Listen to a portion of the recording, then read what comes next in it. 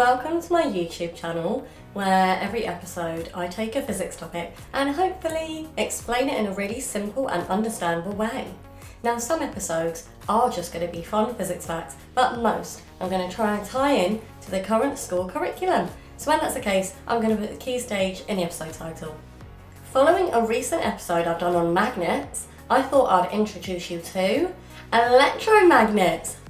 Buzz. So we know that some metals are permanent magnets, otherwise known as ferromagnets, and they create their own magnetic field, which is an invisible force. Very cool! Now, magnets can attract other magnetic materials and can be used for stuff like compasses as well.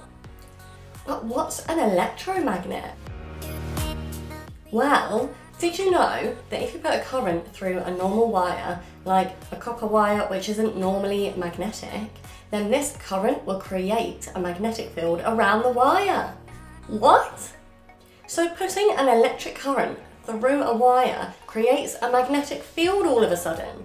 That's cool. And if the wire was straight and pointing down like this, then the magnetic field created would circle it like this. And if the wire was pointing up like this, then the magnetic field created would circle it like this. And the field would be stronger near the wire and yet weaker as you travel out away from it. The field is also stronger with the more current you put through it, so crank that baby up if you want a stronger magnetic field. And that's it! These types of magnets that are created by putting an electrical current through a wire are called electromagnets. Ooh. So generally, electromagnets are made out of this wire being curled up into a coil, and this coil is called a solenoid. Cool name. Well, when you do this, you coil the wire, create the solenoid, and run a current through it. Now, the magnetic field created looks a lot more like a bar magnet's magnetic field. And the field inside the solenoid is a lot stronger and much more consistent, which is another added benefit. So you have your solenoid and it's connected to a power source. So if the current is going around this way, then the north pole of the electromagnet will be on the left and the south pole will be on the right. And just like a bar magnet, the magnetic field lines will always travel from north to south. But this can be changed by changing the direction of the current.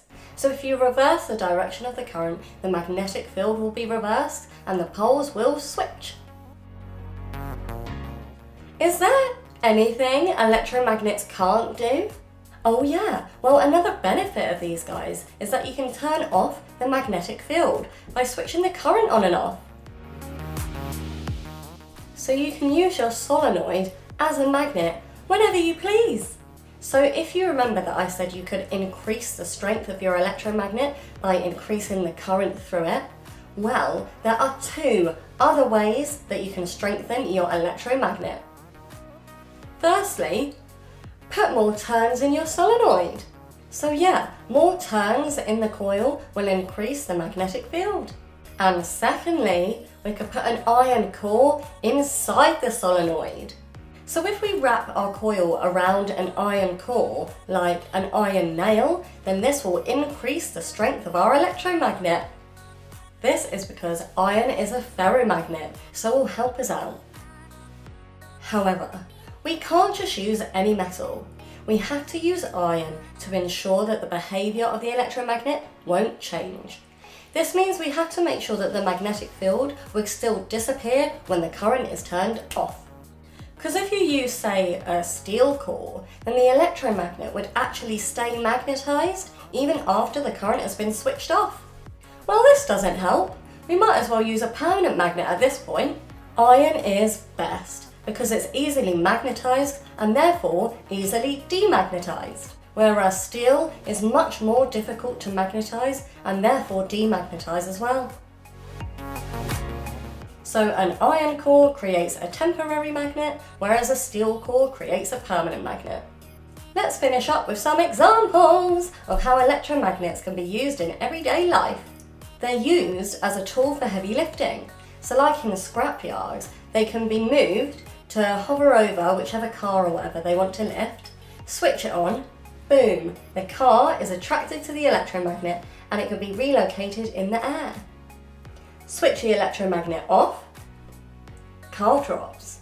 They're actually hidden in a lot of our electrical equipment. For example, an electrical doorbell uses electromagnets, but also our TV, tape recorders, hard disks, motors, generators and transformers all use electromagnets.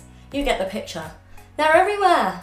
Thank you for listening. I hope you enjoyed it. If you did and you want to learn about other cool physics facts, then please like and subscribe and watch all of my other videos. And if you want to learn about a specific topic, please leave a comment below and I'll try to do a video for you.